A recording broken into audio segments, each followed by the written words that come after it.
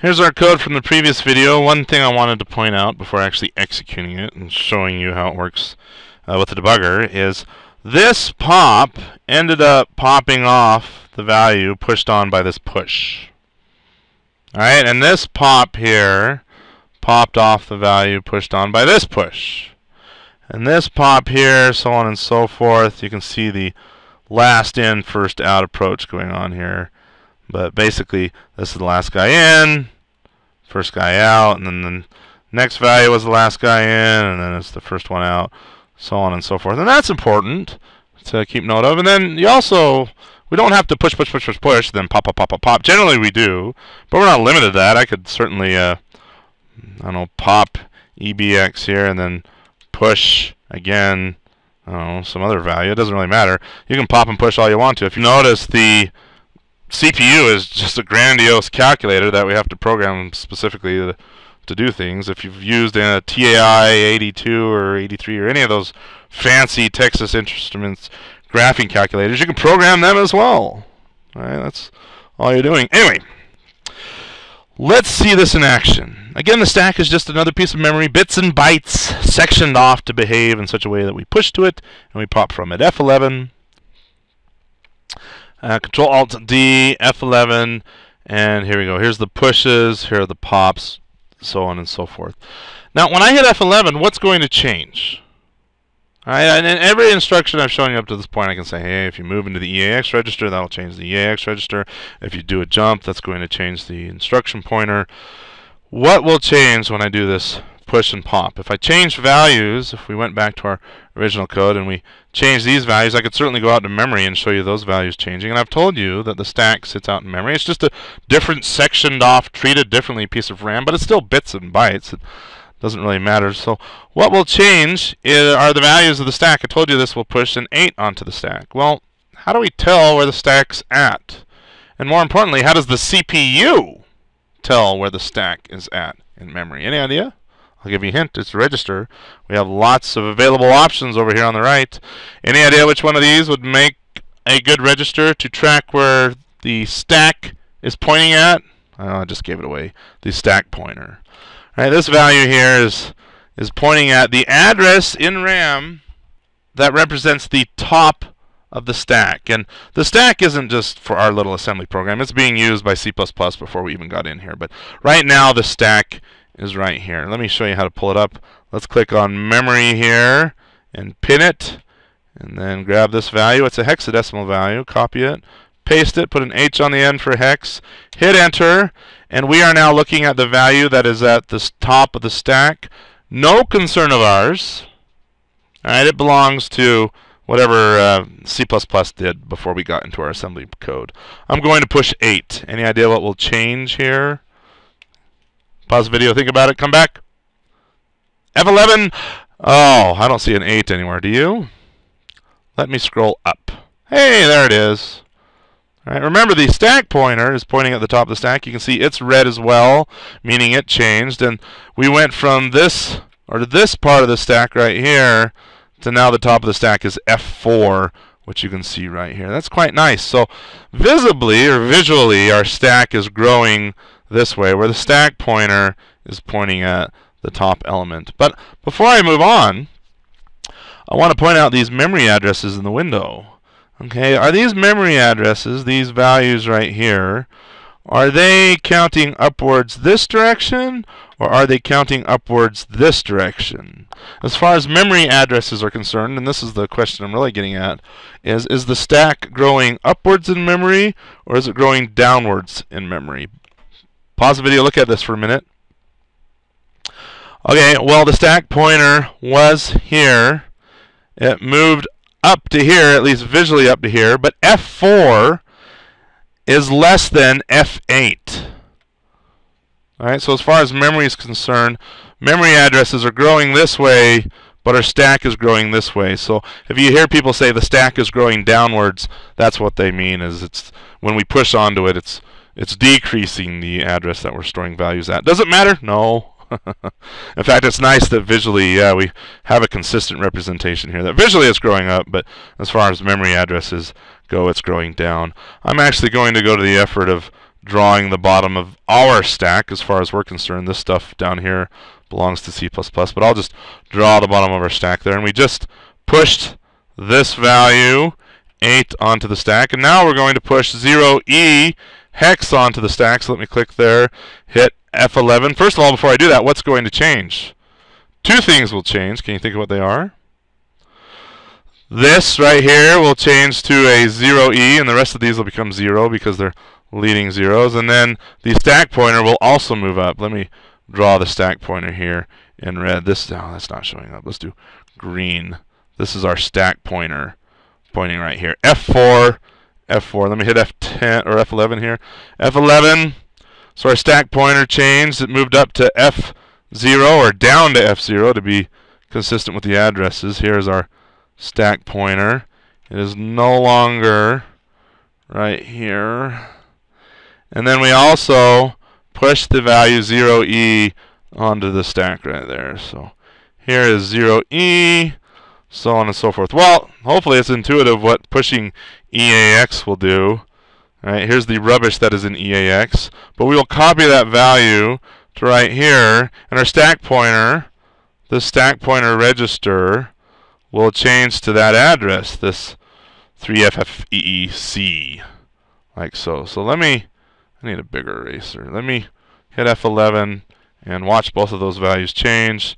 F11, here it is, C0, 1F, 1200, which is actually, how does this compare to the value that we just pushed in there? Here's the value. Did we not just say push EAX, and EAX is 00121F C0, and yet we have C01F 12. What's going on here? Well, let me try to illustrate. C0, 1F, 12, 00, 00. What we're seeing is big endian, little endian issues again. I talked about this in a previous video, but it wouldn't hurt to illustrate this one more time. The Intel architecture stores the least significant byte at the lowest address. All right, let me see if I can illustrate that. Let's just look at these 4 bytes by themselves. Which one is at the lowest address? Well, C is less than 0, so that would mean that this C0, that's kind of weird, C0. This C0 is the lowest address, so we'll just label it 0. Then this will be address 1 and address 2 and address 3 if we're only considering these 4 bytes. So the least significant portion of this value that is in EAX is C0. So it is stored at the lowest byte, or EC, or 0 as far as this is concerned. Maybe that's a little too confusing to have that 0, 1, 2, 3 there. But there we go. There is our C0. And then our 1F, well, this is the next significant byte, so it's stored right there. And then the next significant byte is the 1, 2, so it's stored right there. This is little endian.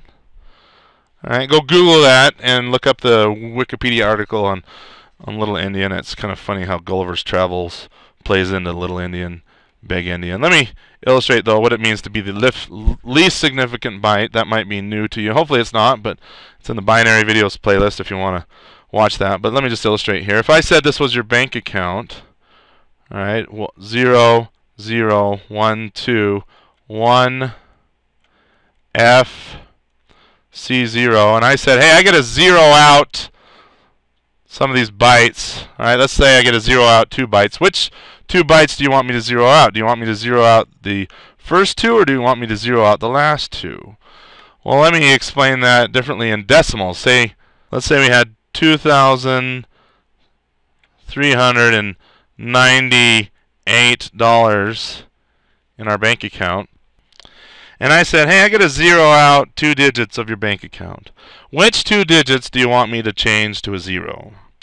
Well, if you're smart, you'll have me change these 2 digits to a 0, because that's the least amount of loss.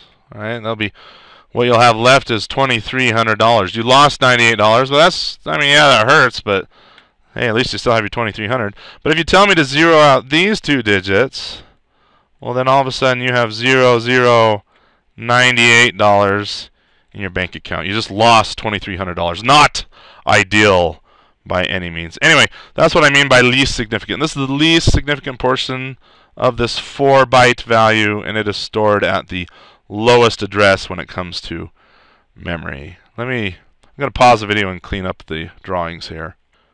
Okay, hopefully that made sense what I just said. And then when we pushed EAX there, that changes our stack pointer to right here. And now this value is at the top of our stack.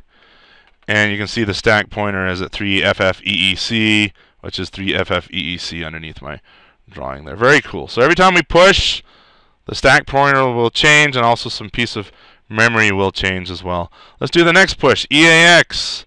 All right, these bytes will essentially turn into the same as these bytes right there. And I forgot to erase this right there.